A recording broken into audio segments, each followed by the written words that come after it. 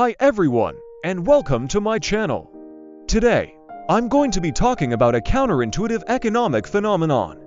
Increased efficiency can actually lead to increased consumption.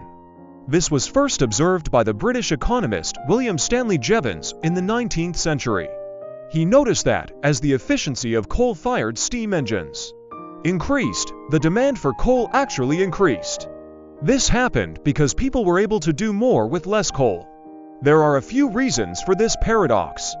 One is that as efficiency increases, the cost of using a resource decreases, making it more affordable and leading to increased consumption.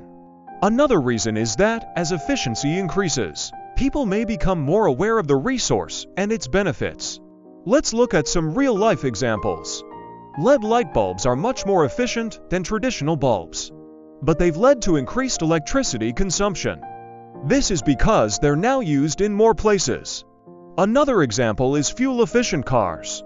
They use less gasoline, but this has led to increased gasoline consumption, because people can drive further and more often. So, how can we apply this knowledge?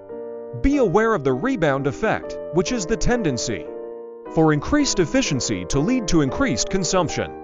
By being aware, we can make conscious choices to avoid it. We should also focus on using resources sustainably, minimizing their environmental impact.